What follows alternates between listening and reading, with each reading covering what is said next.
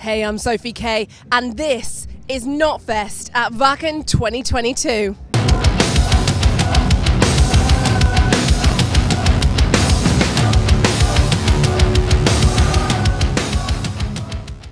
It's Wacken 2022, and there is no doubting which band I am stood with right now. It's GWAR! Did I do that good? Yes. Very good, Sophie. So it's exciting times for the band right now because you're in a new cycle. And do you know what I love about your band is how much effort and how much of a journey it is. It's not just like there's a release. It's a whole journey. So can you talk us through what's all your releases at the moment? That's surprising because I put in very little effort to make this thing happen. I like full release. I like happy releases, full release. So your question is about the effort we put into a release? I mean, it's hard. It's very hard. Look, you can't make that joke pointing at me right now, okay? GWAR is the hardest band to be in the universe, I can assure you that. So at the moment, the new album is out. The New Dark Ages. The New Dark Ages. And then you also have the graphic novel, the comic coming as well. Yes. Duoverse of Absurdity, yes. I've been practicing say that, the Duoverse of Absurdity, to say it quickly. So tell us a bit about the concept behind that. Well, listen, you people harp on the internet all the time about all this crap. So if all of that actually was real, that's where this story takes us, okay? So listen, there's a alternate version of this fellow and this fellow in that reality. So imagine that. What do you think that would be, Blothar?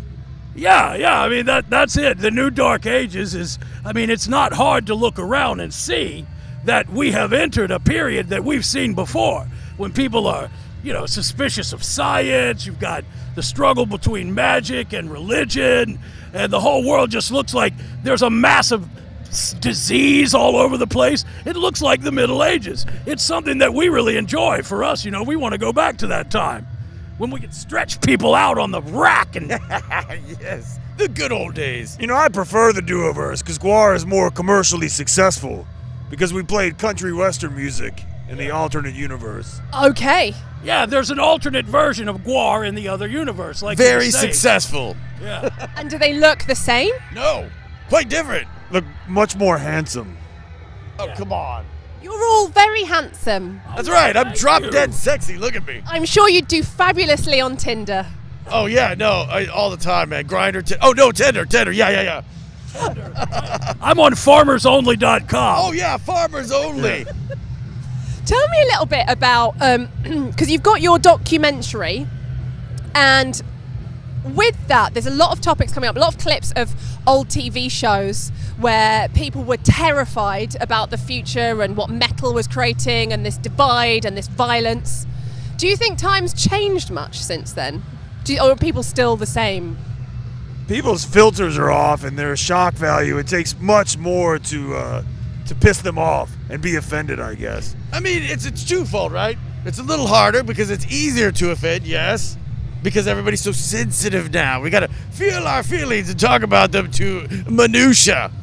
And at this point, I don't know. What do you think?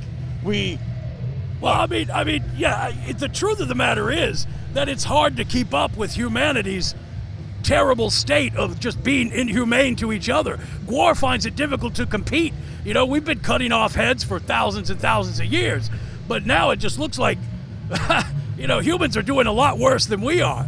So, it's a struggle to stay relevant. Let me tell you, when all you got to do is turn on the TV and watch somebody's head get cut off. It's not an easy world. It's hard to be satirically offensive when, the Catholic Church normalizes things like sex with children. It's like, well, how are we going to remain relevant if mainstream religion is doing all these cool things? With them, no, I'm trying to stay serious here. When it comes to people, Oh, no, go ahead. When it comes to people, say, on places like TikTok, who are saying who can and can't like metal, who is and who isn't metal, if you had to look down the lens and give a message to those gatekeepers trying to keep metal to themselves, what would your message be? Fuck you. Yeah, basically a big fuck you. Your opinions don't matter. gatekeeping, you said it best with gatekeeping. That's the worst. It's like anybody, you know, my philosophy is it's okay to like stuff. Yes. If you want to like good old Dirk Schneider over there or Merciful Fate and Billie Eilish in the same day, that's fine. It doesn't matter. So what do you think about... But you can't like NSYNC and metal, though. Why not? Or Backstreet Boys. No Backstreet Boys? No. What about Korn singing Backstreet Boys the other week? They were doing that? Right. Oh, that's awesome. When did that I happen? mean, look, you know, anybody can like anything. I just think it's absolutely absurd. Metal has been excluded. People that like metal, that are drawn to it, are outsiders. Why do they want to put up the same walls for other people? It doesn't make any sense to me. If this microphone didn't cost a fortune, I would just drop it for you right now. I'll Right drop there, it. done. Over. Boom. Bap, bap, bap, bap, bap, bap. Do you have any messages for the GWAR fans who are about to see you? Please bail me out of jail after the show when they take me off stage for indecencies that I cannot speak of. Yeah, make sure your butt plugs are in because we're coming for you. Yeah. If I come and watch you now and I want to get noticed in the crowd, what does a fan need to do to get noticed? I shouldn't say. You have to present. Present. Yeah, present. You know what I'm Like talking I'm about. presenting now. Hello and welcome to Notfest No, TV. it's a Just little like bit that, different yes. than that. You know, but that's old news. You know, girls, they lift their shirts up. We've been begging guys to just whoop it out and do the helicopter while they're crowd surfing, Yeah. but they won't because they're scared of Wussies. something. They're all wussies. Come on. Women have guts. They'll pull out their titties at just a moment's notice, but you can't get a guy to dump out his wiener. That's We've right. been trying for years. No one's ever done the little Infuriating. shiny egg or whatever, Last question. If you could sum up the band with a film or a movie that's out there, what movie would it be? Road Warrior? Yeah. Road Warrior. I don't know. Frozen. That's a good one, too. Would you ever do a Let It Go song? I think that would be beautiful. Absolutely. Yes. I'd love to. You look so disturbed by that right now. No, come I'm just on, thinking you about You can do it. I'm just thinking about the Road Warrior when the dude says, just walk away. Yeah, just I should have walk taken that away. advice 10 fucking years ago and just walked away. Just walked away.